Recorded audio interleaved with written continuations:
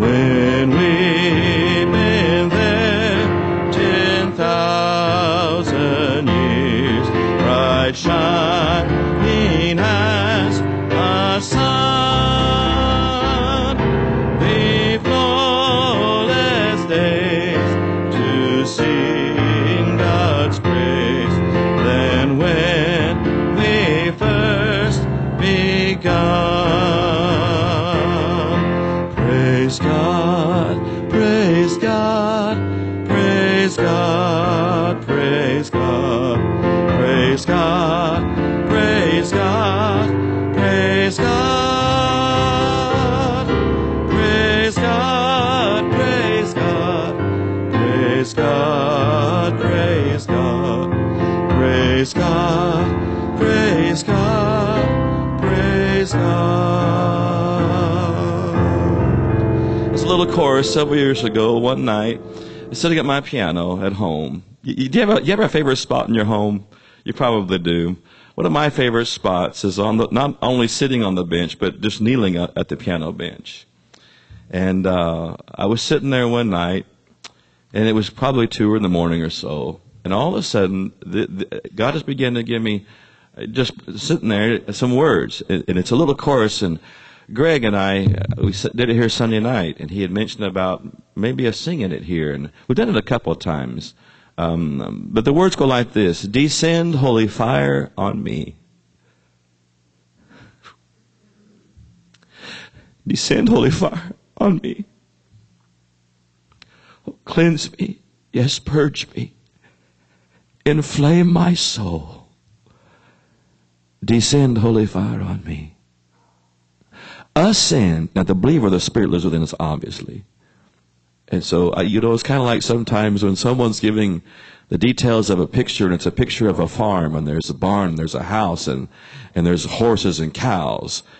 And some people have a way, if you say, wow, look at that wraparound porch, they come back with, oh, but there's a barn, but there's a truck, but there's cows, but there. So please, descend, and then ascend, holy fire, from me. A fragrance so pure for thy glory. Ascend, holy fire, from me. Please send holy fire through me. Please send holy fire through me. To a world that's lost in the darkness of sin, please send holy fire through me. Amen. Here's how it goes, and follow along with me a little bit if you can. Descend, holy fire, on me. Descend, holy fire, on me. Oh, cleanse me, yes, purge me, inflame my soul. Descend, holy fire, on me. Ascend, holy fire, from me. Ascend, holy fire, from me. A fragrance so pure for thy glory. Ascend, holy fire, from me. Please send holy fire through me. Please send holy fire through me to a world that's lost in the darkness of sin. Please send holy fire through me. Will you sing it with me? Descend, holy fire, on me. Descend, holy fire on me. Oh, cleanse me, yes, purge me, inflame my soul. Descend, oh, holy fire on me. You know, fire falls on sacrifice. And ascend, holy fire from me. Ascend, holy fire from me. A fragrance so pure for thy glory. Ascend, holy fire from me. Please send holy fire through me. Please send holy fire through me to a world that's lost in the darkness of sin. Oh, please send. Oh, please send.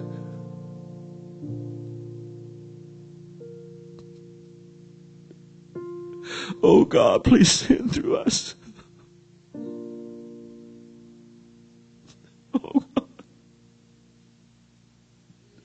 Your holy fire.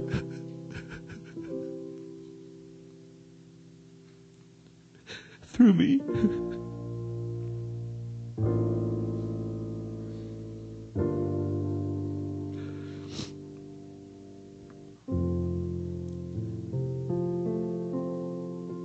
Like a wind, Lord, blow upon me. Like a fire, Lord, burn within me. Like a river, Lord, flow through me, I pray. And by your Spirit, Lord, come glorify thy name. Like a wind, Lord, blow upon me. Like a fire, Lord, burn within me.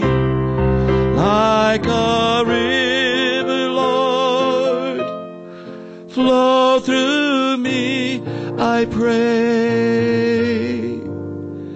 And by your Spirit, Lord, come glorify thy name.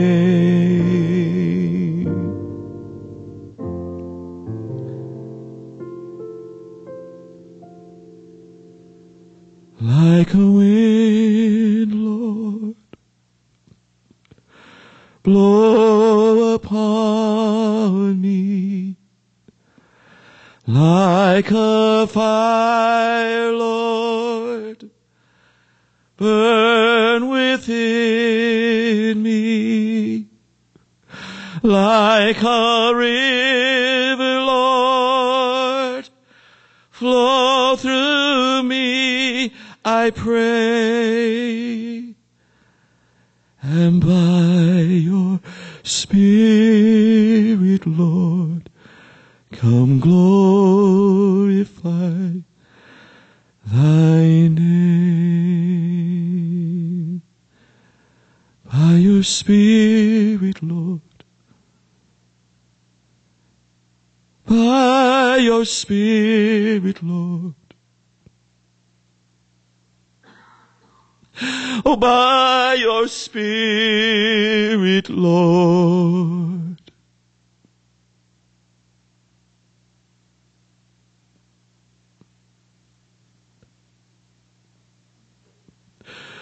Come, glorify your name.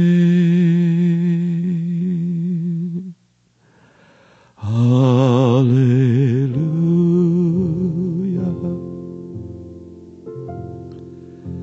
Hallelujah.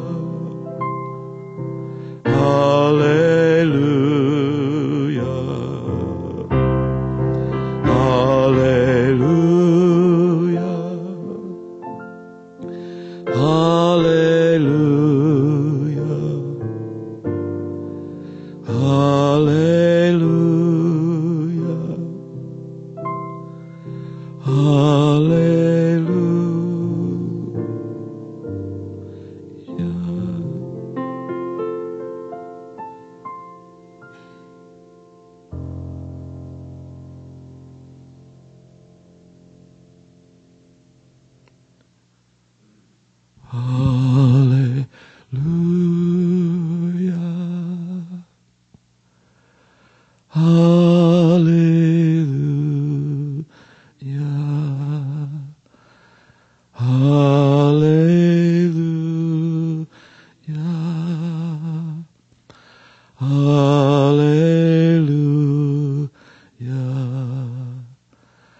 Hallelujah. Hallelujah.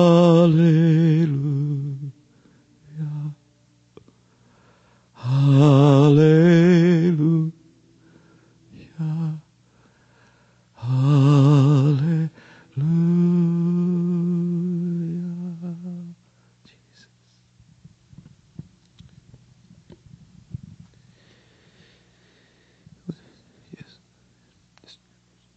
Yes, we're glad to have with us today Randy Jones from Texas. What area, Texas, Randy? Dallas. Dallas, Texas. I'm from the New Jerusalem, Dallas, Texas. And we are looking forward to hear what God wants to share with him, with us through him. And I think we'll just take a moment to pray for you and then give you the time however the Lord leads. Father God in heaven, we thank you for one more meeting, Lord, this side of eternity. Thank you for everyone gathered in here this morning, and we commit this time to you in the name of Jesus. Commit this dear brother and friend in the name of Jesus to you, and we ask you to fill him, to flow through him, and to use him. Speak what you want to us through him. And we pray, Lord, that he would say all that you've given him to say and nothing that you haven't. Just use him for your glory. We commit this time to you in Jesus' name. Again, Father, we praise your name. From the rising of the sun to the setting down of the same, the name of the Lord is to be praised. And Father, we are very grateful that you have been meeting with us these last 2 days. And we have no reason to believe that it would be different today. To come in simplicity, no formality, just to come and meet together as brothers and sisters in Christ, to hear what God would say to us if we would take time to pray and to seek your face and to listen to what you have to say to us from your servants and from the Word. Now, Father, I just met Randy, and our acquaintance has been very short, but being in Christ, we are brothers in the Lord. And I ask, agreeing also with Brother Merle, that the Spirit of God would just come upon our brother here, and you would anoint him afresh, and that he would bring to us a message from the presence of God. Thank you now, Father, in Jesus' name. Amen. Amen. Do they have wired? They don't have it wired up. Okay. Thank you, brothers It's good to be here in this beautiful church.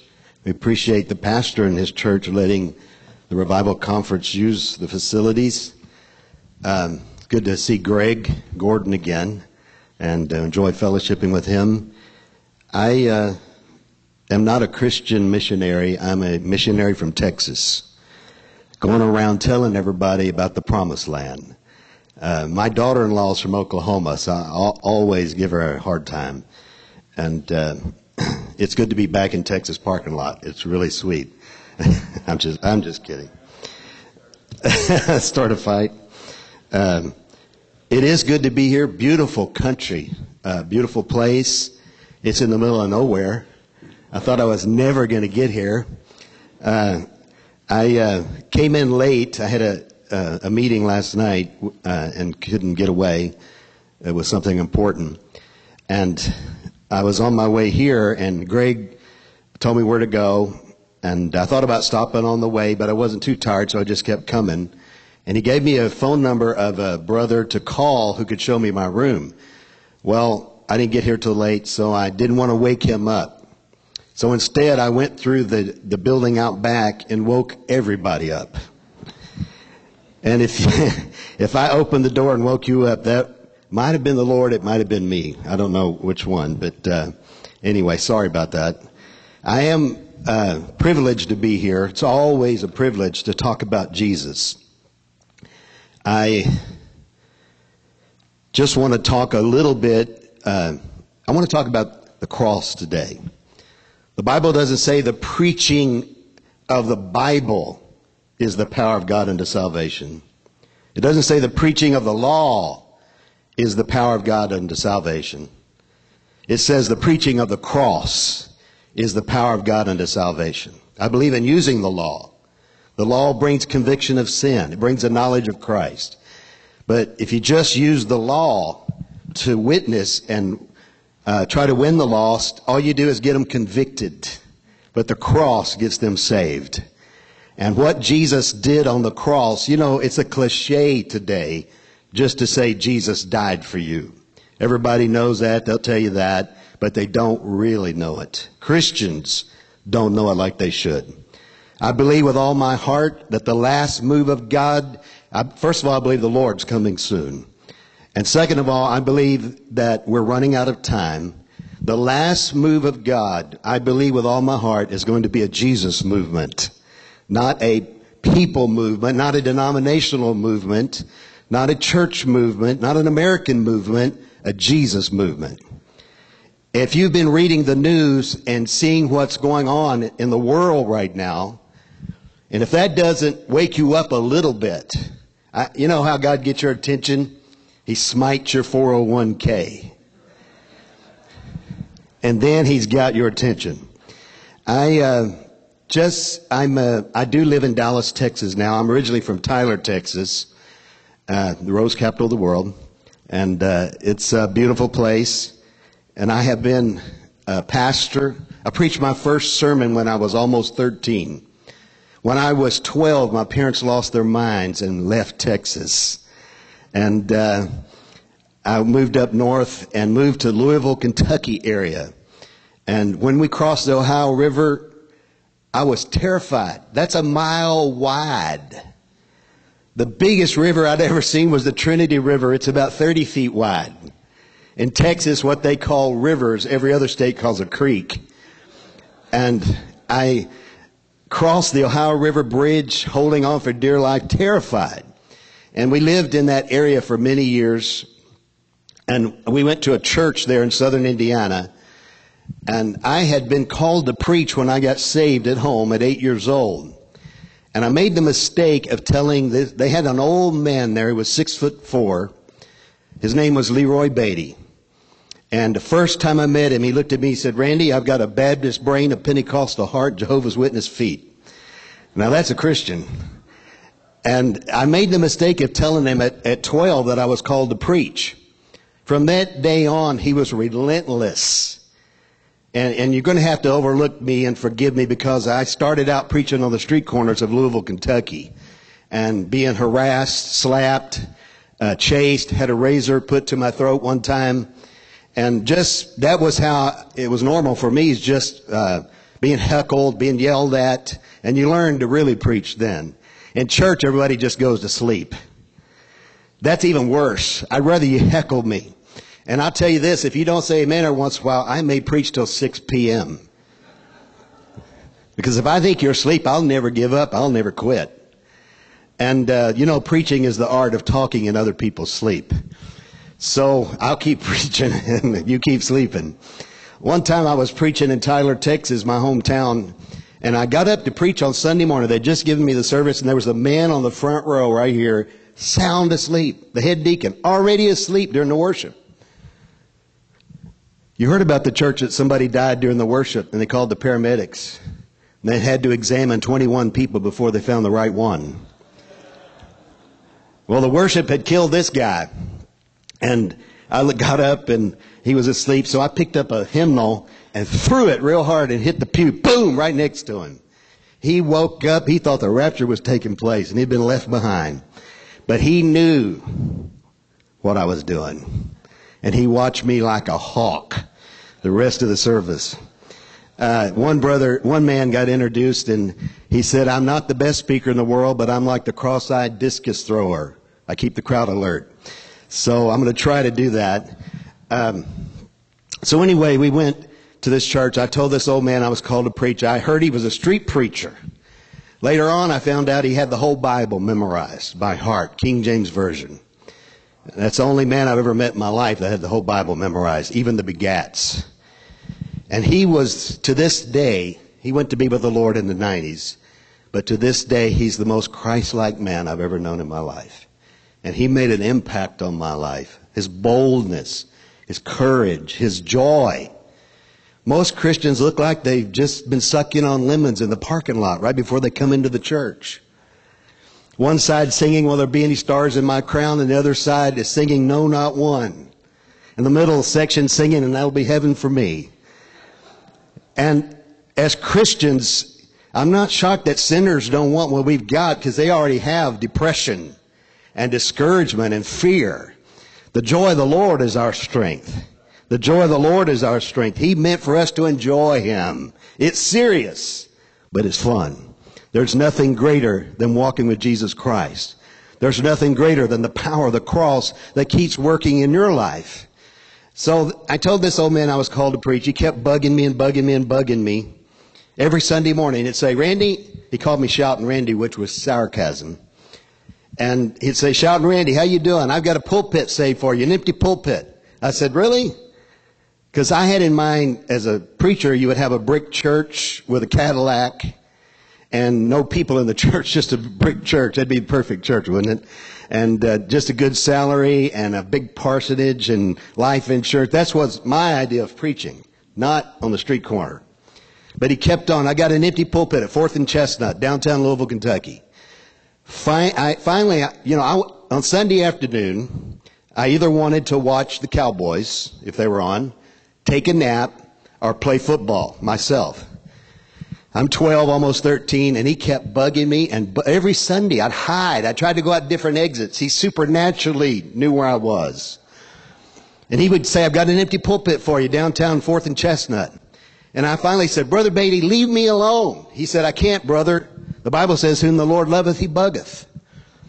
That was his paraphrase of provoke one another to love and good works. So finally he wore me down. I said, "I can't go down there. My friends in junior high will see me." But finally I went. And when I got there at 4th and Chestnut, I got a ride with someone. It was worse than I thought. There was a big group of prostitutes, obviously dressed up as prostitutes. That was close to Fort Knox, and all the soldiers would come into Louisville on the 1st and 15th weekends. And there was a big group of prostitutes and this little weird, crazy guy. There's always somebody like that. He actually was crazy. And he was pointing at those women. Then when I walked up on the street corner, pointing at them, going, "Prostitutes will not inherit the kingdom of God." Well, they obviously got mad because he was right in their face, pointing at them and screaming at them. And so they started beating him with their purse. Just as I walked up, this little guy's running around screaming at them, and they're beating him with their purse, about 5 women. That's as bad as it gets. But I started to turn around and go back. Brother Beatty spotted me, and he said, "Hey, Brother Randy, come on over here." So I couldn't get away. I hid behind a post at J.C. Penney's and stuck a track out, hoping it would stick on someone. Because I was terrified that somebody from school would see me with these crazy people. Well, Brother Beatty sang and played the guitar, and if anybody ever stayed after that, it was a miracle, because he was terrible. I loaned him my guitar one time, and he just ripped it to pieces with a pick. It was a really sweet, nice acoustic guitar, and he ruined it. But it was anointed ruin. As he was singing, I saw an older man squatting down, leaning against the wall a few feet over up the street. And Brother Beatty said, "Go talk to that man." Now, you got to remember, I've been in church since I was 8. I'm almost 13 now. I had no idea. No one had ever taught me in church how to talk to anyone about Jesus. So I went over and squatted down next to the man, and I just said, and he had tears running down his face. Brother Beatty was singing something like, "In the Sweet By and By," or something like that. I said, "How you doing?" He said, "Fine. My mama used to sing that song." I said, "Would you like to get saved?" And he said, "Yeah." So I patted him on the back and said, "God bless you," and walked off. I had no idea how to lead him to the Lord. No one had ever taught me in church. So I walked back to Brother Beatty, and he said, "Well, what did he say?" And I said, "He wants to get saved." And he said, "You pray with him?" I said, "I don't know how to do that." So he said, "Come here and I'll show you." The first thing I learned from him is this thing is better caught than taught. And he took me over there and led that man to the Lord. I've seen him lead whole groups of soldiers to the Lord, groups of children, because he was always smiling, always happy. See, when he was 19, he went downtown Louisville, Kentucky to see a movie. And that was way back when they had streetcars. And an old plumber, who wasn't a pastor, just a plumber, was preaching on the street corner. And he said, "Young man, come here." He said, "Where are you going?" He said, "I'm going to see a movie." He said, "I got something better than that." And he led into the Lord right there on the street corner. You don't have to be in church to get saved. Zacchaeus got saved either in the air or in the tree or before he hit the ground. He was saved when he hit the ground. And Brother Beatty, this plumber, led him to the Lord. And he said, "Now I want you to come with me. I want you to meet some Christian young people." And they got on the streetcar. As soon as they got on the streetcar, it had about 80 people on it. The plumber preacher stood up and said, "Can I have your attention? Everyone's attention. This man here just got saved and he wants to tell you about it." He had been saved 10 minutes. And he had to get up and testify about his salvation to about 80 people he didn't know. He almost had a heart attack. Well, they got off the streetcar and walked into a gas station, and there was a group of boys, had cigarettes rolled up in their T-shirt, drinking beer, cussing, I don't know what, just acting bad. And this plumber walked in there and said, "Anybody ever tell you boys about Jesus?" They said, "No, sir." And he said, "This man here just got saved and he wants to tell you about Jesus." Now, he'd been saved 20 minutes by then. And he became, to this day, one of my good friends is Ray Comfort, Ray, in Living Waters and Way of the Master. And he's a great soul winner. He got us almost kicked out of Luby's. I've preached with him in California. But Brother Leroy Beatty, I've never seen anyone like him, so much like Jesus. I went back the next Sunday. I thought, well, this isn't too bad. And as Brother Beatty was preaching, he had a powerful voice. He's preaching on the street corner there. Two boys in a 65 blue convertible Mustang stopped at the red light right there at 4th and Chestnut, and they were revving their engine, honking their horn, trying to drown him out. And one of them yelled, "Hey, old man, are you Moses?" He said, "No, son, I'm Saul. My father sent me out to look for 2 asses, and I just found them." And I thought, this isn't too bad. I could be a street preacher. I like insulting people. Now, he was doing it with joy. And you know what? They got out and talked to him. And from that point on, I was a co-youth pastor at 16. I've been a full-time evangelist, revivalist twice in my life. I've preached in hundreds of churches. I've preached so many revivals, camp meetings, retreats, services, youth retreats, youth rallies, banquets, luncheons, pastors' conferences, pastors' luncheons, that I couldn't keep track of them all. But along the way, I started realizing I don't see the fruit in Christians, my life and everyone else's life that I want to see. And I went to Christ for the Nations. It's a non-denominational Bible school in Dallas, Texas. They've taught thousands of students and sent them out all over the world. #1 worship school in the world. A lot of songs you sing were written there by students. And I was a full-time core professor and a dean, and over all their outreach and evangelism in that area for 6 years. And it was my privilege to preach and teach revivalism for 5 summers to students from India, Japan, China, literally Timbuktu, Papua New Guinea, from all over, even Canada, all over the world. I got to preach and teach thousands of students about the cross. And that was the core. I taught evangelism. I was the evangelism professor and evangelism director, and I taught revivalism. And it was my privilege to teach them about the cross. And I'm an experienced, seasoned minister. I've pastored, youth pastor, singles pastor, janitor. You know, you're a real pastor when you go around after church flushing the toilets.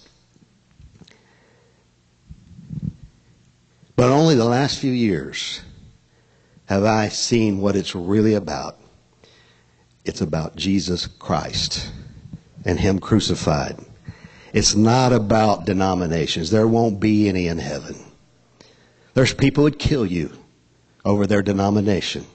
They're faithful to a building. They're faithful to a TV preacher. But God's going to get our attention, and right now He's judging the church. It's not America. It's not the world. Judgment begins at the house of God. And we better pay attention and start praying and pray for revival. But not just any revival. Francis Schaeffer said, Reformation is a return to sound doctrine. Charles Finney said, revival is practicing sound doctrine. It doesn't matter what you know. It's what you live. If I could live what I know, I'd be greater than Paul. But I can't live what I know. That's the breakdown. And it takes the power of God, the Word of God, the Holy Spirit. But more than anything else, I think it takes a single heart. A single heart. An utterness, if I could put it that way. Totally consecrated, totally dedicated. I believe right now, if the church really made Jesus their Lord, we would turn the world upside down.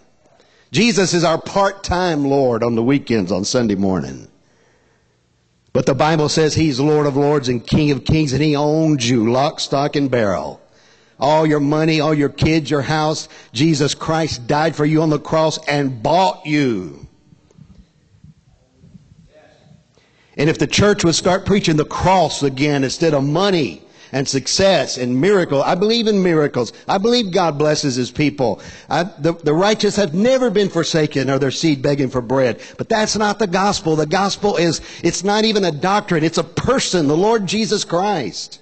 And when the church quit preaching the gospel and started preaching money and prosperity and success, then we see what the result is. God said, okay, I'll take away your money and your success. And I'll take away your place among the nations. I just went to a Memorial Day. We spent Memorial Day in Austin, Texas. You'd have to be a Texan to understand the Alamo. Stand in front of it and cry. And there was a big rally there for Texas independence. To succeed from the Union. Quit paying federal taxes. Sounded good to me. Too bad we don't have enough. If we had enough army, I think we could do it. And they had a big sign that said, once again, the Republic of Texas, will raise its proud head among the nations of the world. Well, guess what? God is humbling our proud head. And he has shut up the heavens, and there's no rain. That rain's the Holy Spirit. But he said, if my people, God said, when I shut up the heavens and there's no rain, when the power and the authenticity of the gospel isn't there, and God has shut the heavens up, then he said, if my people, which are called by my name, and by the way, all the cultural Christians are getting off the ark. All the ones who just said they were Christians, and thank God for it. All the ones who said they were Christians for some kind of networking, sales, looking good position. Now there's a stigma attached to it, and they're fleeing the ark. Thank God. The Bible says only a remnant's going to be saved.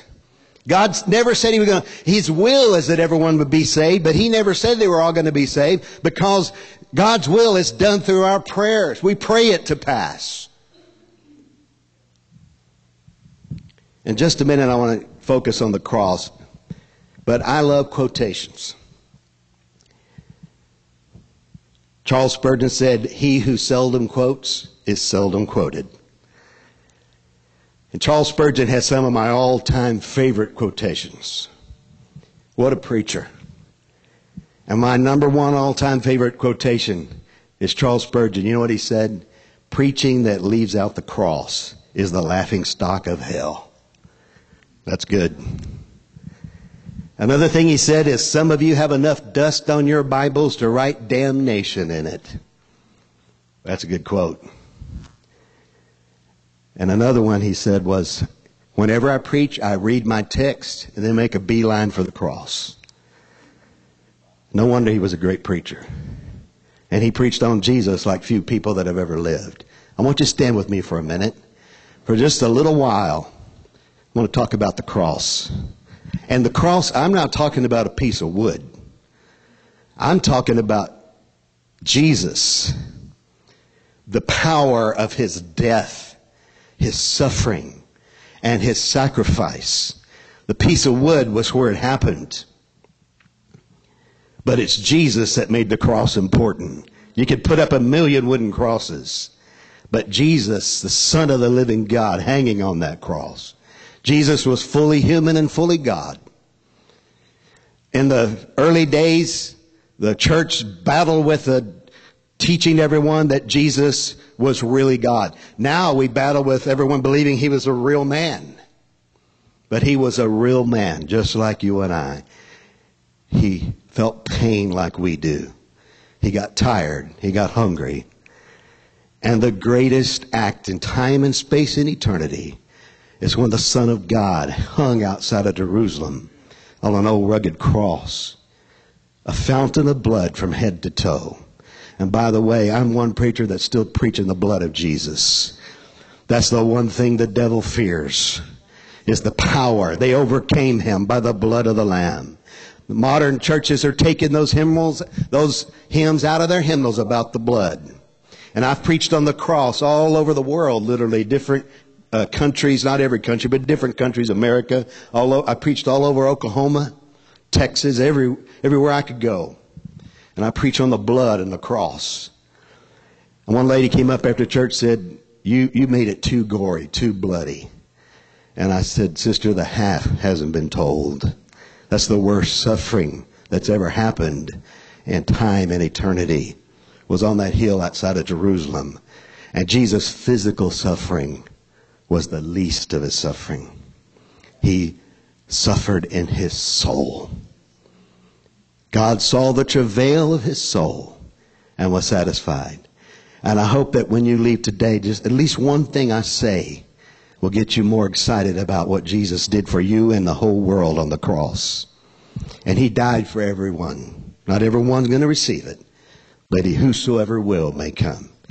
Brother Beatty had a Baptist background. I said, Brother Beatty, do you believe in once saved, always saved? He said, I believe in it for me. I believe in it for me. The Bible says only those who endure to the end will be saved. And I'm not trying to start a controversy. I'm just saying if you ain't living it, you ain't real. And ain't is a Texas word, I think. You got to live it to be saved. Saving faith. It'll change your lifestyle. You'll lose part of your vocabulary when you get saved. You'll lose part of your mind when you get saved. And if we had more people really saved, Ray Comfort told me one time, Randy, it's not the Christians that wear the pastor out, it's the false converts that wear the pastor out. And that's the truth. So I want you to pray with me that the Lord will show you something about the cross. Because the cross isn't just in time and space. It was born in eternity past in the heart of God. When Jesus, the Lamb, was slain before the foundation of the world, when Jesus laid his will down and the Father's will stood up, an eternal cross was born in the very being of God. And it's that cross that I'm talking about. Jesus was born crucified. Father, in the name of Jesus, I pray for everyone here. Open up their hearts, Lord.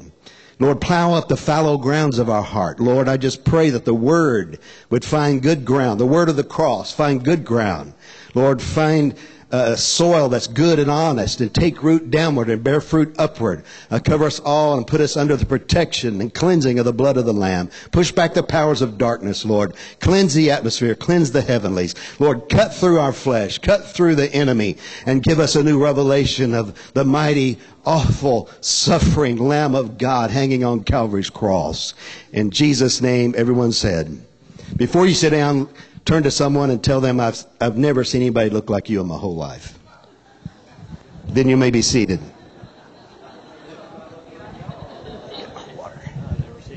Thank you.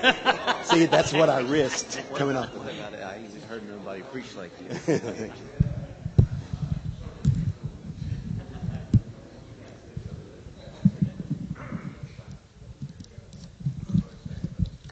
If you'll open your Bibles quickly to John chapter 1. I love being a Christian. I have more fun by accident than sinners do on purpose.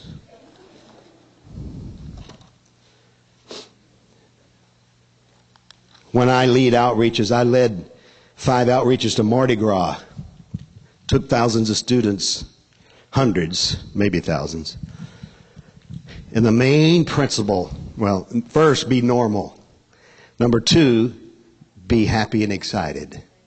And number 3, come in the spirit of the Lamb of God. We're not there to scream at people. We're there to tell them about Jesus and not compromise, but come in the spirit of the Lamb of God. You'd be amazing. You'd be amazed how well that worked. Everybody else was walking down the streets with signs that said, God hates sinners. And no one listened to them. We were telling them they were sinners and they were going to go to hell, but we did it with love. And we did it in the spirit, the opposite spirit of the world, the spirit of the Lamb of God. And the Lamb of God is the greatest type in the Bible. And I don't know why we don't preach on it more. The type of the Word of God is the Lamb of God. From Genesis to Revelation. All the way through the Bible, this is the type, and this is the biggest type in the Word of God. This is the biggest principle. It's Jesus' nature is a lamb. The little animal that you see out in the pasture that's fuzzy and woolly and eating the grass and really nice and gentle, that's not a lamb. That's a picture God painted of the lamb that's seated at his right hand in heaven. And my dad got tired of mowing his back pasture one time, so he bought some sheep. And they were behind my house, too, in the country in New Albany, Indiana. And one of the sheep had a sheep. And by the way, shepherds don't have sheep. Sheep have sheep. And I walked out and this tiny, and the Greek word in Revelation is lambkin. A tiny baby newborn lamb. I think it's 17 or 21 times I get confused. Somebody said 21 and it confused me. All the way through, it's always lambkin, a tiny baby newborn lamb. That's Jesus. And this little tiny baby lamb was so cute. It was fresh, just came out. And I walked up to pet it. I was going to touch it and pet it. And the mother was just looking at me. She didn't care. She knew me. And when I reached out to pet it, it went, ah! It bit my hand almost off. No, it didn't. It was a lamb, not a Christian. I mean,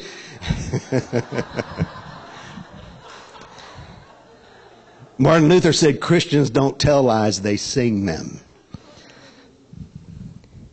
No, it didn't do anything. It doesn't have any fangs. Doesn't have any claws. It was just born. It couldn't even stand up. That's the picture of God's Son in the book of Revelation. And that lamb went back to Abel. My personal opinion, I'm personally convinced that God killed lambs and covered them with those bloody skins. Because we know he covered them with skins. We know that Abel offered a firstling of the flock. And something happened when he put it on the altar. My opinion is that fire came down and consumed it. Because Cain saw it and made him mad. That lamb and his blood is the message of the Word of God. It's the only hope of the universe. And John the Baptist, who was a great prophet, Jesus said he was the greatest prophet. Do you know why? If he ever worked a miracle, it's not recorded. But you know why he was the greatest prophet? Because his privilege, his ministry, his calling. And by the way, he destroys every theological camp in the world. He was filled with the Holy Ghost before he was born. That destroys every theological camp I've ever heard of. God, the Bible says God doesn't give his spirit to the wicked. And he was filled with the Holy Spirit in his mother's womb and was more on fire than most of us. He leaped for joy because he heard the Lamb's voice before he was born. And he came from the womb, the Bible said, filled with the Holy Ghost. And that, I don't understand that, but I believe it with all my heart. God can do anything he wants to do. I'm sorry to inform you. And that's what he did. And he went out in the wilderness wearing a leather garment and eating bugs. Modern commentators try to say there were leaves off the locust tree. That's such baloney. The Greeks had a word for it, baloney. Bugs and wild honey. And he was rough around the edges. He never read how to win friends and influence people. And he came out of the wilderness baptizing, preaching repentance. The first word of the gospel is repent. Reform. Turn around. Start thinking about sin like God thinks of it. That's repentance. Boy, he was preaching repentance, and even the Pharisees were coming down. Folks, that's a miracle. And they wanted to be baptized. And if it had been us, we'd go, sweet. The Pharisees are coming. The ones with money. The ones with the big robes. I have a book called The Pharisees' Guide to Total Holiness. John the Baptist wasn't like us. He looked at them and said, "You brood of vipers. What a man of God." He didn't care about the offering. I saw this cartoon of this huge church, and the pastor was preaching on Sunday morning, only one couple on the back row. And he said, as you may recall, I said some things last Sunday that needed to be said.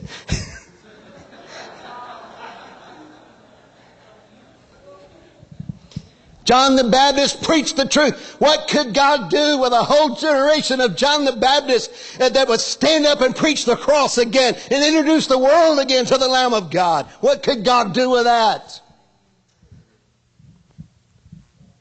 He could turn the world upside down. And John the Baptist was martyred at about 32 years old. One thing we forget reading the Bible, these were young men in their 20s and 30s. Paul was only saved about 30 years before he was beheaded. These young men were following a young man named Jesus Christ. And John the Baptist's privilege was to introduce the world for the first time in time and space to the Lamb of God. You know what's exciting to me? We can have that same ministry. We're all called to that same ministry. Jesus said there's never been a prophet born of woman greater than John the Baptist, but the least in the kingdom of God is greater than him.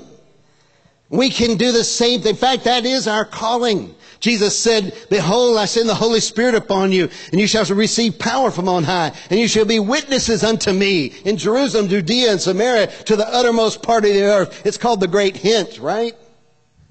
The great suggestion. That's the great commandment.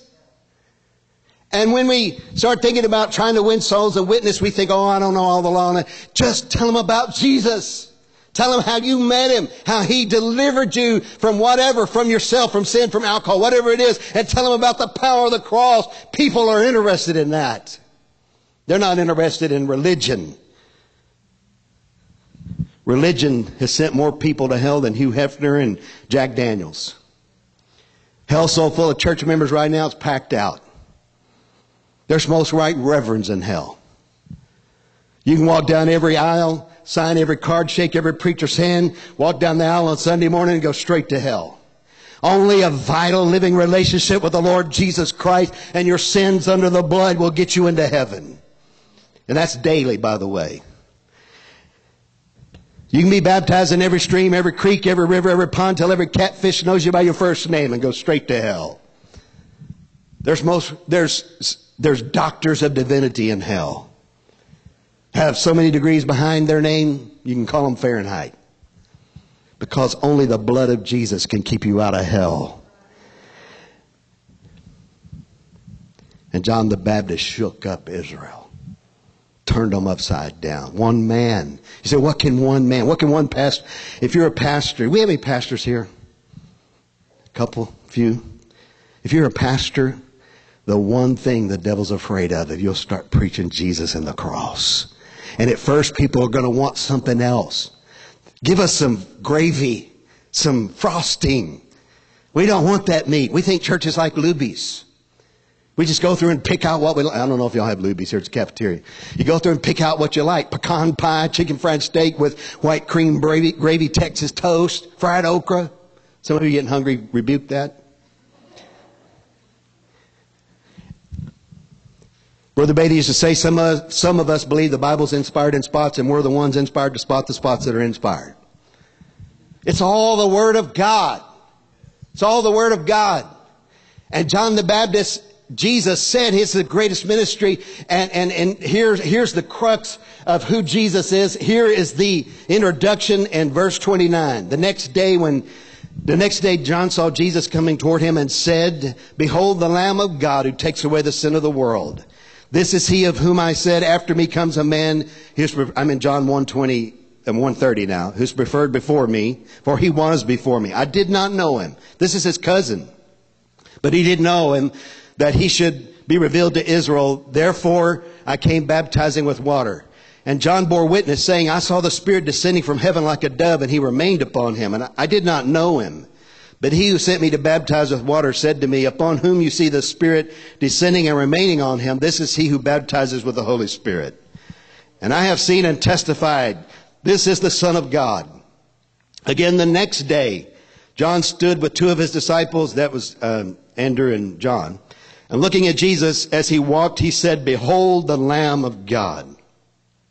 When his ministry was over, he moved aside. He said, I must decrease and he must increase. And Jesus had a powerful itinerant ministry, went all through Galilee and Judea and Israel, and turned the nation on its ear. But he was headed for the cross the whole time. Jesus was born crucified. If Mary could have seen the back of his neck with spiritual eyes, she would have seen written there, born crucified, because the Lamb was slain before the foundation of the world. He said, for this cause I came into the world. And when Jesus got to the cross, the night before, first of all, right before he dies, he has the triumphal entry.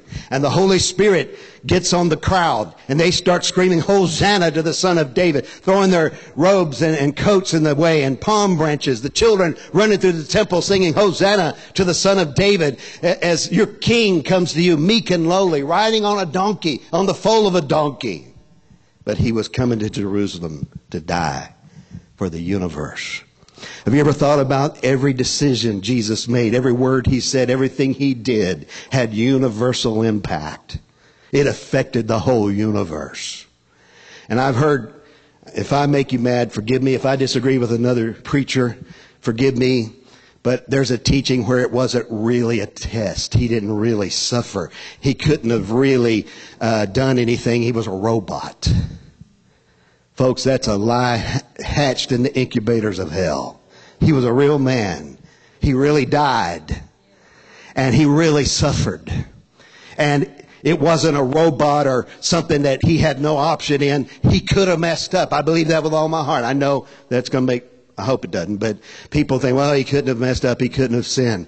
If he couldn't have, it wouldn't have been a test. It wouldn't have made any sense. The devil would have been in on it, playing a charade in front of everybody.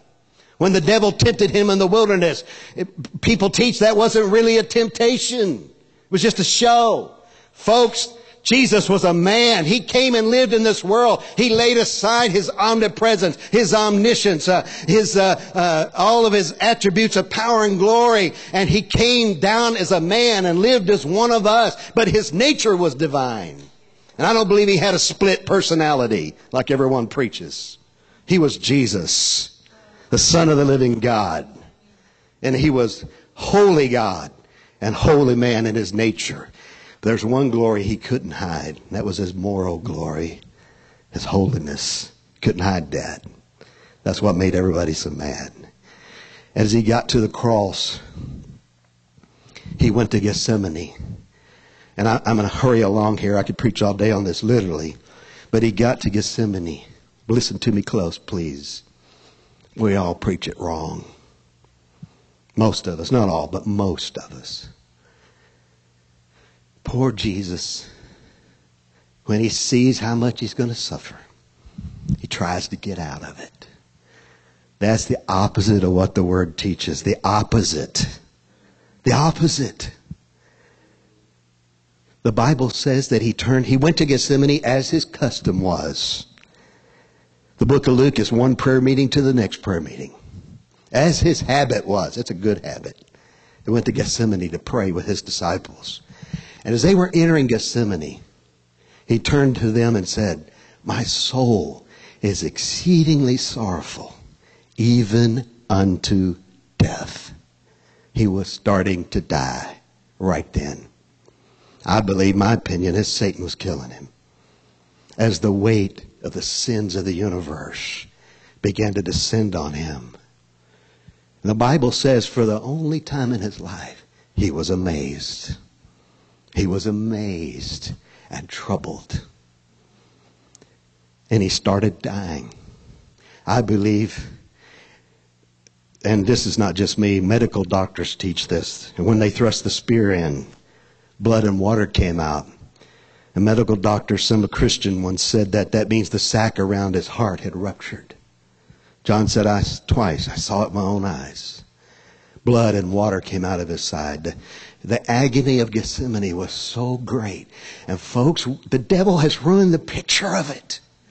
It's not a man running from the cross. It's the Son of God afraid he's not going to make it to the cross. He knew he was born to redeem mankind. He came to do the will of the Father. He was slain before the foundation of the world, and he realized he was dying. Right then, he wasn't going to make it to the cross. And he thought he knew the will of his Father, but all of a sudden, here's something happening that amazed even the Son of God. And he was troubled, and he was very, very upset, the Greek says. And he said, please, for the first time in his life, he asked someone to help him in prayer. He went with the 11, and then he went a little further on with the 3, and he said, please pray with me 1 hour. Peter, James, and John, please pray with me. And they went to sleep. And Jesus went a little further, a stone's throw further, and knelt down and began to be in agony, the Bible says. When he prayed for the cup to pass from him, it wasn't the cross tomorrow. It was the cup of death he was drinking right then. Hebrews 5, 7, and 8 says, who in the days of his flesh offered up prayers with strong crying and tears, and was heard when he prayed and what he feared, and was delivered from death. The only place Jesus was delivered from death was in Gethsemane, the olive press. And he was there and he was praying, and the Bible says that he began to be in agony, and he knelt down and he began to pray in agony. And the Bible says in Mark, it says that as he prayed, he began to hemorrhage blood through the sweat glands of his body, sweat pores of his body. And doctors say, you can't do that and live. The pressure and the agony was so great that he began to literally ooze blood out of his sweat pores. And Mark says that great clots of blood began to fall to the ground. Folks, that's a prayer meeting. And I'm so excited that Jesus Christ, he wasn't just what he did on the cross in Gethsemane alone. When he asked people to pray, he had a prayer meeting and a battle and some spiritual warfare that we don't really preach or teach about. But he battled for you and I. Folks, you talk about surrender. The greatest surrender that's ever been made. He surrendered in eternity past. He thought he knew the will of God, but now it looks like God has changed his mind. And he said, Father, not my will, but thine be done. But just in case it was still God's will, he said, Father, if it be possible, if there's any way, let this cup pass from me. And as he was in agony and bleeding from head to toe, he went back to beg them to pray some more. And they didn't know what to say. Here's the Son of God covered in blood praying. And as he prayed 3 times in agony, the Bible says angels came and strengthened him. And I want you to know he made a surrender there that no one has ever had to make. He surrendered you and I up. He surrendered the world up. He surrendered his bride up. Most of all, he surrendered his bride. The Bible said he went to the cross and endured the shame because of the joy that was set before him. His Father had shown him what was going to happen. And I believe that the purpose of all creation is to train and prepare a bride for the Son of God who has no companion, no like, until we get there. And he surrendered the bride up. The reason he came, the church, he surrendered the church up, and he had to let it all go and just trust God and trust his Father. But just in case, let this cup pass from me. And I won't dwell any more on that, but that's so deep and profound. The suffering of Gethsemane as he began to drink the wrath of God, the cup of the wrath of God. And angels strengthened him just enough to get to the cross. Dallas Holm wrote a beautiful song called He Died of a Broken Heart. And I believe that's true. Because they didn't have to break his leg so he couldn't breathe. He was dead. And I tell you something I always get excited about. The Romans didn't kill Jesus. The Jews didn't kill Jesus. He laid his life down. No one took it from him. He held it cheap, saints. The thing we have that's most precious to us, our very life, he held it cheap and let it go for us. He laid his life down when it was over. And I'll get to that in a minute quickly, but he did it himself. No one took his life from him. He gave it willingly. And then and you know something, the church wouldn't preach the cross and the blood anymore, so God raised up an actor in Hollywood, a Catholic actor in Hollywood, to preach the cross. It's called The Passion of the Christ.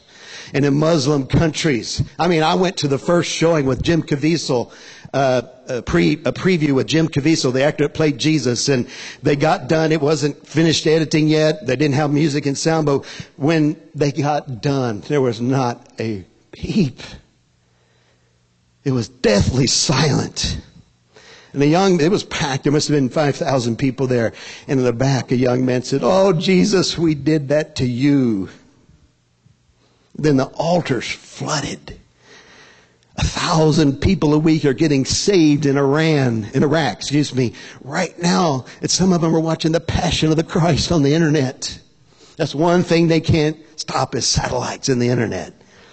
And they're getting saved by seeing the gospel. And there's a group from France putting the gospel on computers in Arabic. And 1,000 people a week. They just had a pastors' conference in Jordan. And 1,000 pastors from the Middle East, indigenous pastors, were there.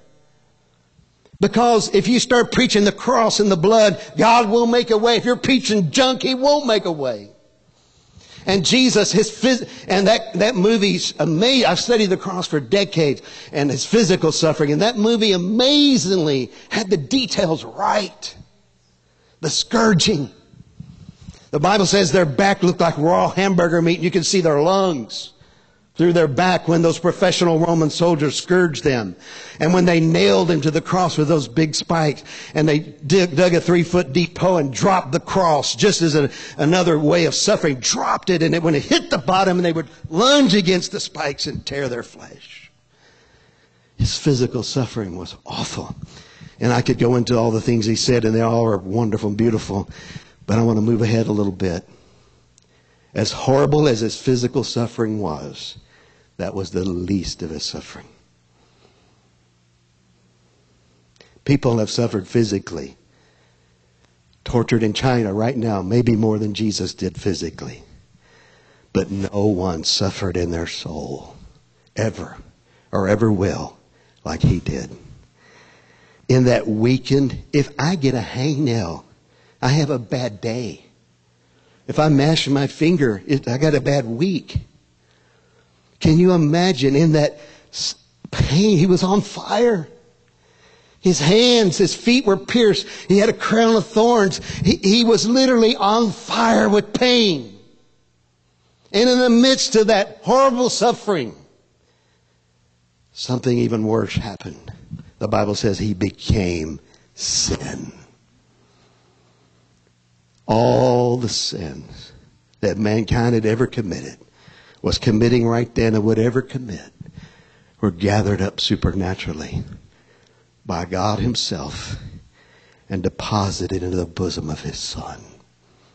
And He literally became sin. Every murder, every lie, every kidnapping was deposited into the bosom of the innocent, spotless, sinless Lamb of God. Our own sins kill us. Can you imagine all the sin?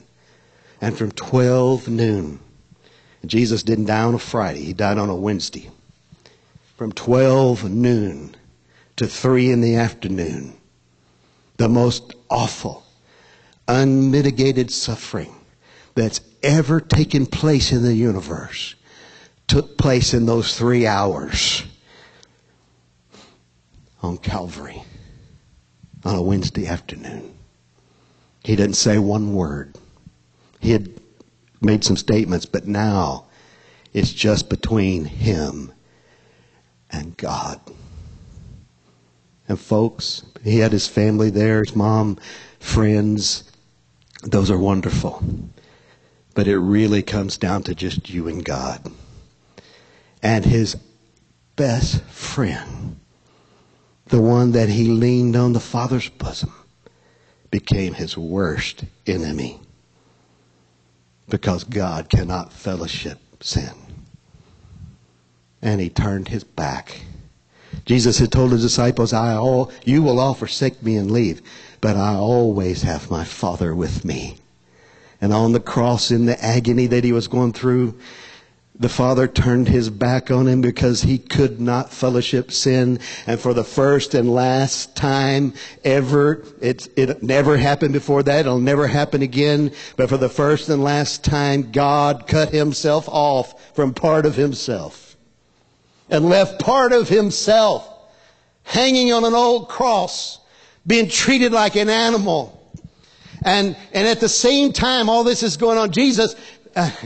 one thing amazing to me, the Bible says Samson didn't know the Spirit of the Lord had left him. But Jesus immediately knew the Father's presence had withdrawn. In that agony, in that pain. Most of us don't sense it for years. But He knew immediately that the Father's presence had withdrawn. And He said, my God, Eloi, Eloi.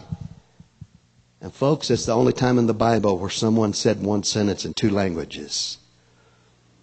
His suffering was so great, He cried out, Eloi, Eloi, in Hebrew.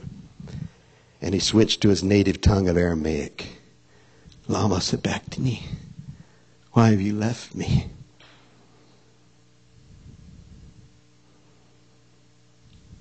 And He doesn't say another word for 3 hours. And in that 3 hours, he endured all the wrath of a holy, offended, omnipotent God. All 7 vials of the wrath of God. The perfect wrath of God that are going to be poured out on this world during the tribulation period. It's so awful that when the wrath of God, those vials are poured out, the Bible says the whole world is going to stagger to and fro like a drunken man. That was all deposited in the bosom of the Son of God. And it coursed through his veins in his soul. The Bible said he endured the wrath of God. You know what's good about that? I'll never know one drop of God's wrath. I'll never experience one iota, not one speck of God's wrath, because my Savior, Jesus, the Son of the living God, absorbed it all for me on the cross, and I only know the love of God and the power of God. Because Jesus climbed up on that cross and took my place. He took your place, and he dealt with our sins, and he endured the wrath of God for me. And now the Bible says we've been delivered from the wrath to come. By the way, that's the only message that ever brought revival to the church in the past. The wrath of God.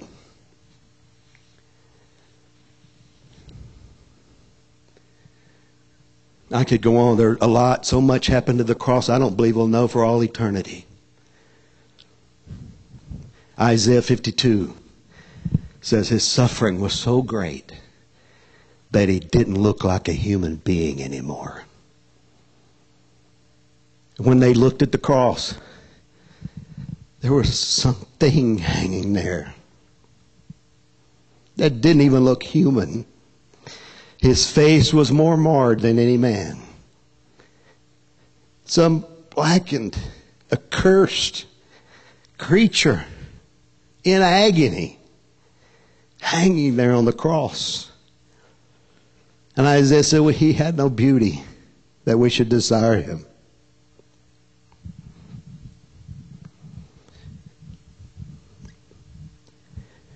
And I could go on, but I want to hurry up. And now, the Bible says, Jesus, knowing that all things had been accomplished. Everything, that Greek word means the last I had been dotted. The last period had been put. Knowing that all things had been accomplished, he wants to say something. He refused to drink earlier because it deadened the pain. And he said, I thirst. And there's so many prophecies in Psalms. I mean, you need to look them all up about what happened. Hundreds of things were fulfilled there. And they gave him a drink. And he pulls himself up because you had to talk, because that was the point. You couldn't breathe. And in his agony, knowing all things had been accomplished,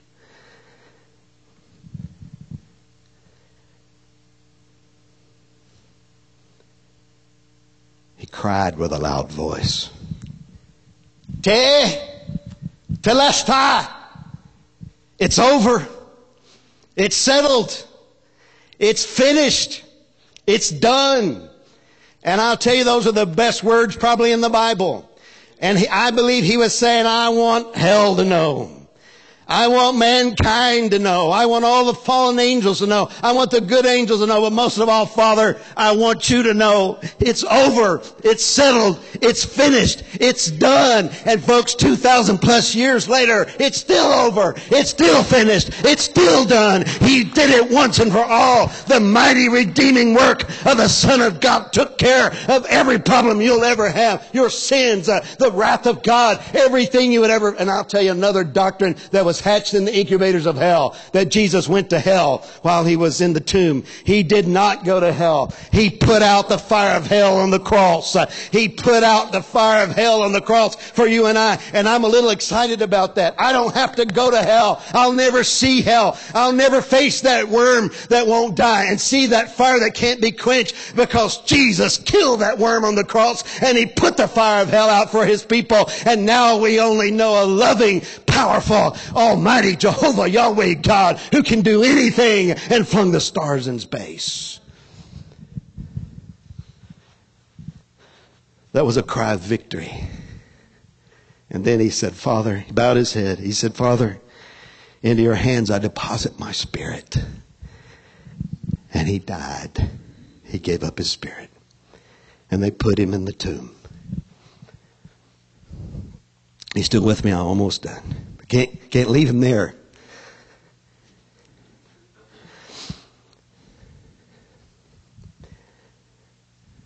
For 3 days and 3 nights, not Friday night and Saturday.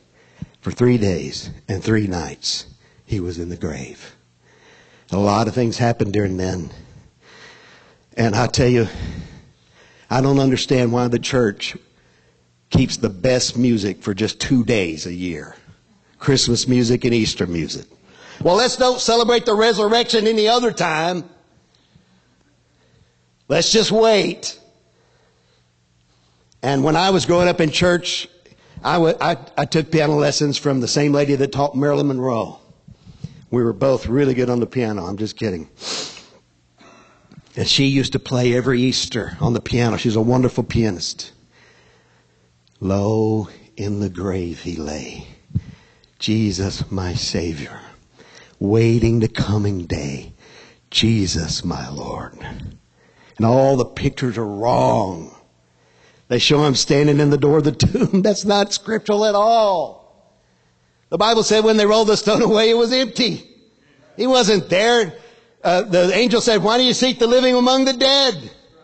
He's not here. He's risen. He's already gone into Galilee before you. And then he came and appeared to Mary and different ones. But the chorus of the song goes like this. Up from the grave he arose with a mighty triumph over his foes. He arose a victor from the dark domain, and he lives forever with his saints to reign. He arose, hallelujah, Christ arose. And in heaven, that's what they're singing day and night. And I want to tell you something. In Revelation chapter 1, Jesus said, I am he that was alive.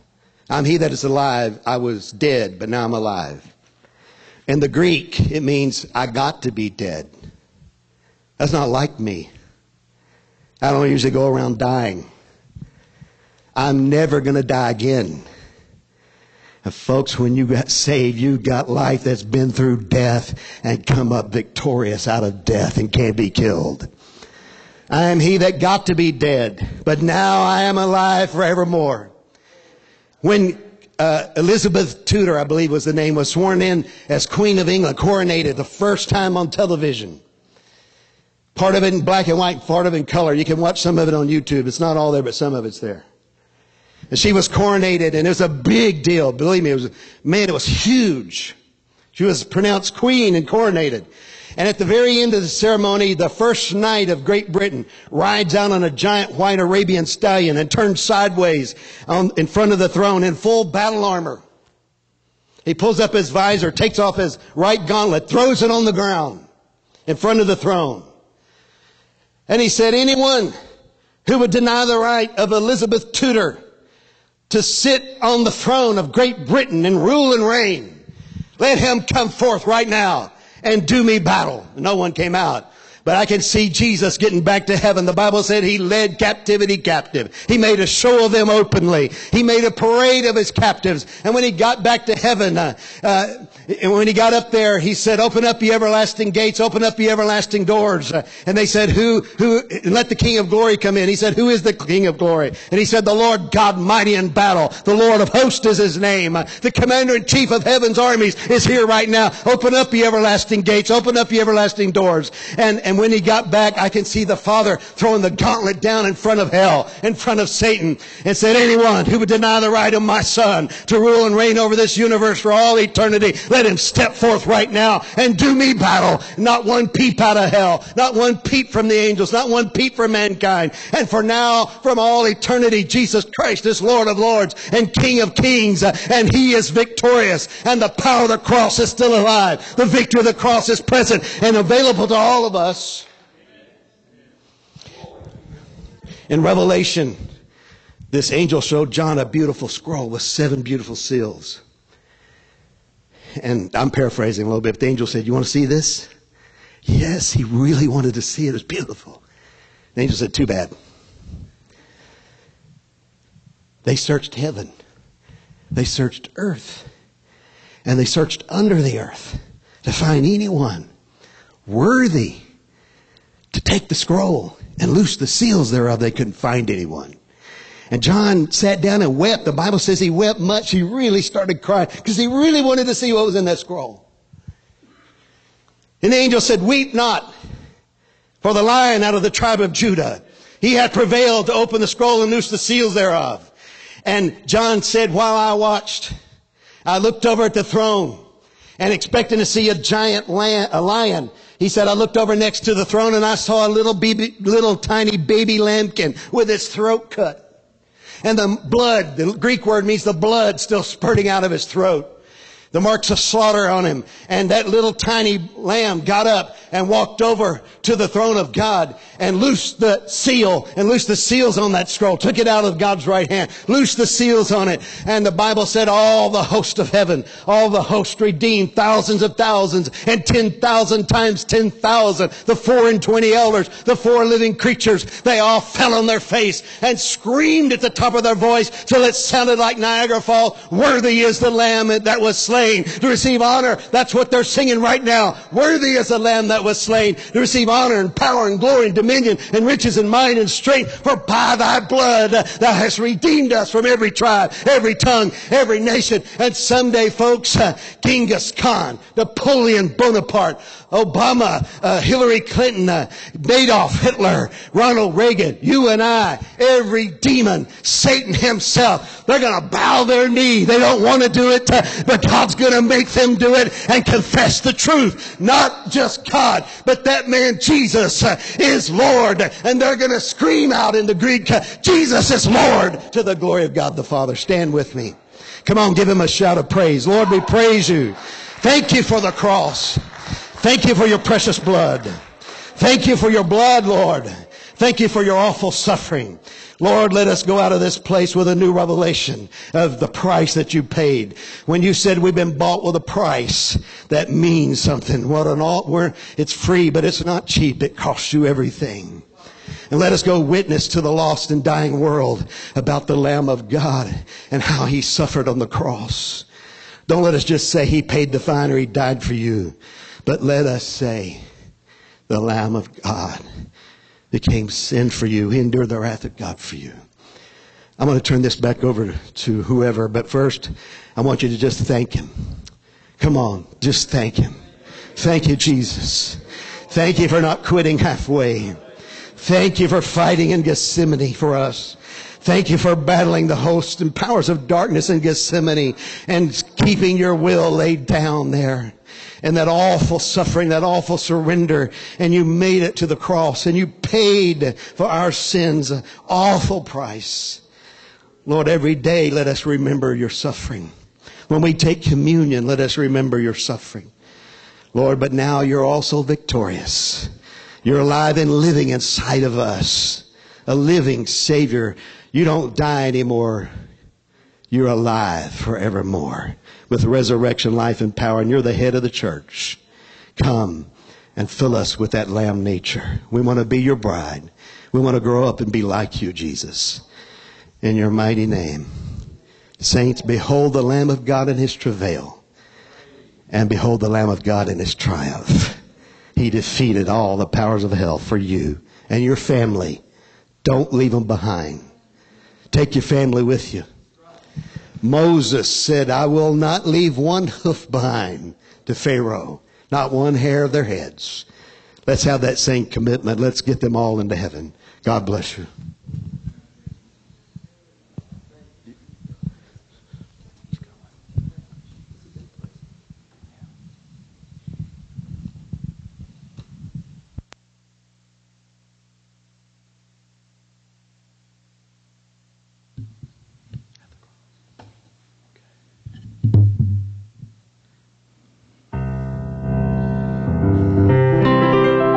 And when I think that God his Son not sparing, he bled and died to take away my sin.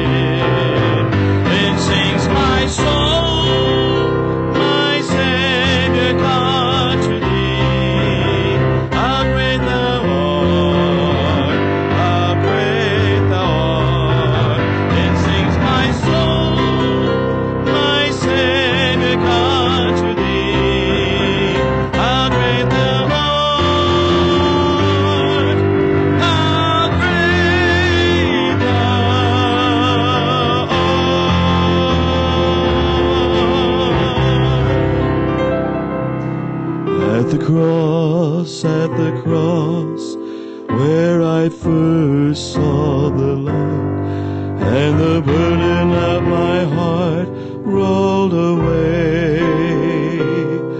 It was there by faith I received my sight, and now I am happy all the day. At the cross, where I first saw the light, and the burden of my heart rolled away. It was there by faith I received my sight, and now I am happy all the day. Alas, and did my Savior bleed, and did my sovereign die? Would he devote that sacred hand for such a work as I? At the cross, where I first saw the light, and the burden of my heart rolled away. It was there by faith I received my sight, and now I am happy all the day. Whoa, the sun.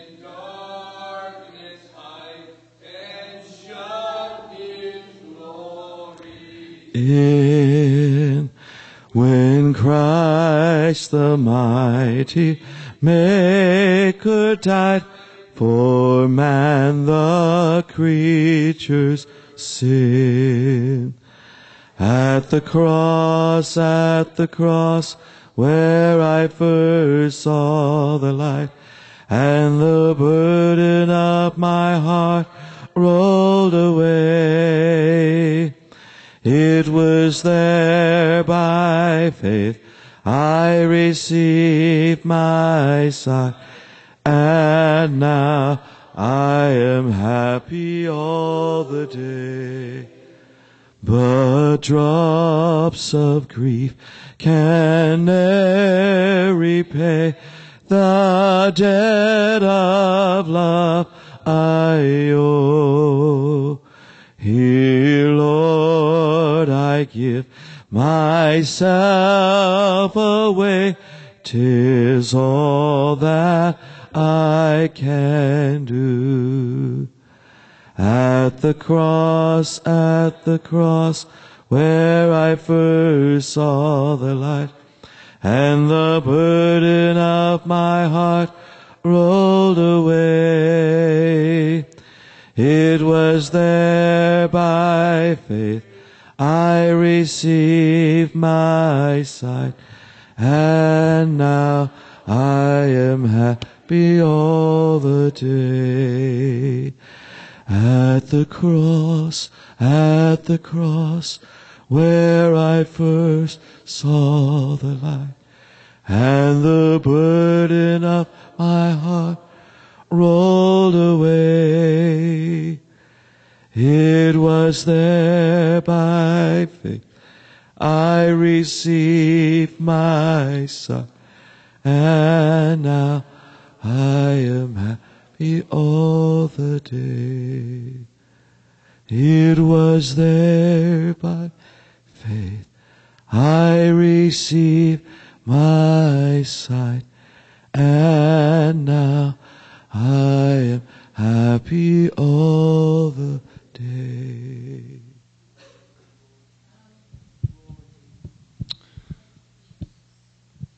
Tears and deep emotional gratitude are plows that break the heart and bring brokenness, but it better bring us to this.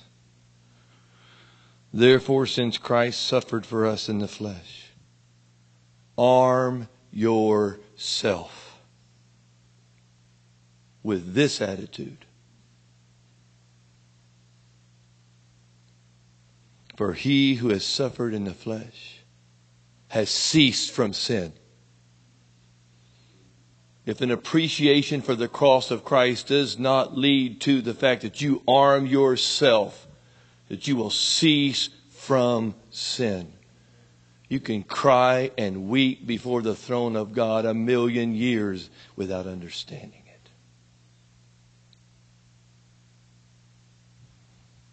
For we have spent enough of our past lifetime in doing the will of the Gentiles, when we walked in lewdness, lust, drunkenness, revelries, drinking parties, and abominable idolatries. And in regard to these, they think it strange that you do not run with them into the same flood of dissipation, and they speak evil of you. Well, they will have to give an account. And so will anyone else who goes on sinning willfully, trampling the blood of the Son of God under their feet, claiming it's their right and passageway into heaven.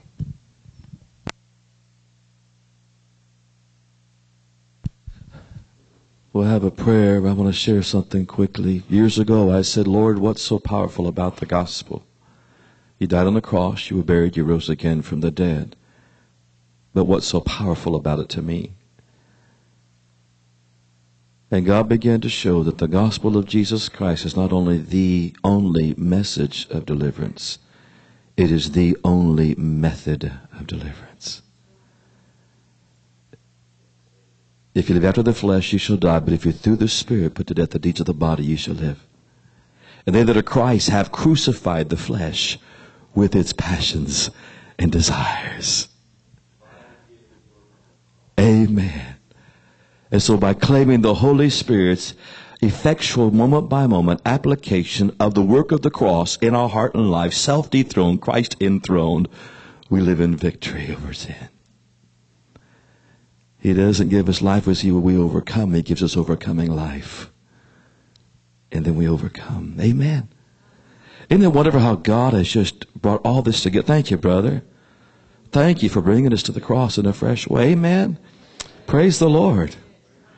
I tell you, getting back to the cross, the living Christ. Let's have prayer. Father,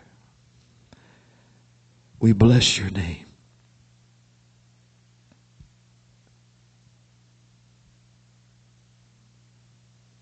Oh God.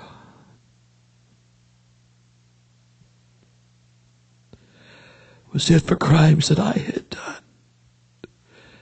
He groaned upon a tree, amazing pity, grace enough, and love beyond degree. At the cross, where I first saw the light, the burden of my heart rolled away. It was there. By faith, I received my sight. And now I'm joyful. And Jesus, because you rose again from the dead, he that spared not his own son, but delivered him up for us all, how shall he not with him also freely give us all things? Lord, bless my brother's continued ministry. Bless him with those students who have a passion for Jesus. And not just a passion for Jesus, but a compassion for the world. Raise up more songs of worship and adoration and praise out of Christ for the nations. God, last night my heart was so burdened for our Christian college campuses. Father, I've never seen the old people in history where there's great revival. Typically, it's with young people. You use older people. But, oh God, it's often with the young people. And we ask you tonight in Jesus' name today for the mighty moving of your Holy Spirit upon our Christian college campuses.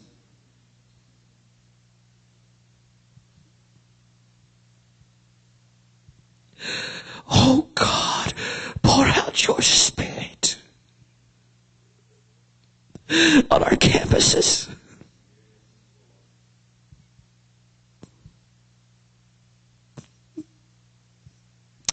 Give them a boldness.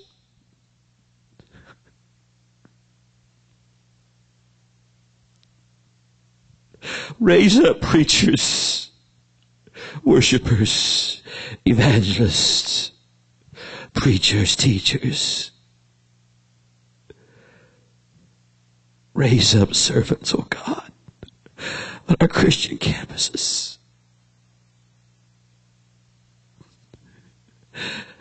Set the campuses ablaze.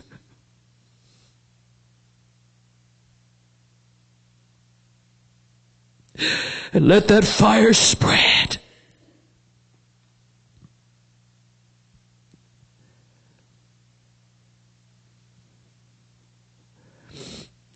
And we give you all the glory and all the honor.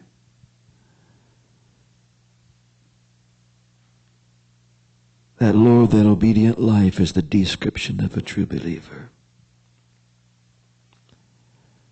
The life of Christ described, lived out, fleshed out. Bless the food, Lord. We thank you for it. But we thank you for meeting with us. In Jesus' name we pray. Jesus, who is alive and on the throne. The cross is bare, the tomb is empty, and the throne is occupied. Lord, you haven't waned in your strength. Your eyes have not grown dim. You're Almighty God. And we worship and praise your name this day. Thank you, Jesus. In Jesus' name we pray. And everybody said, amen. God bless you. You're dismissed.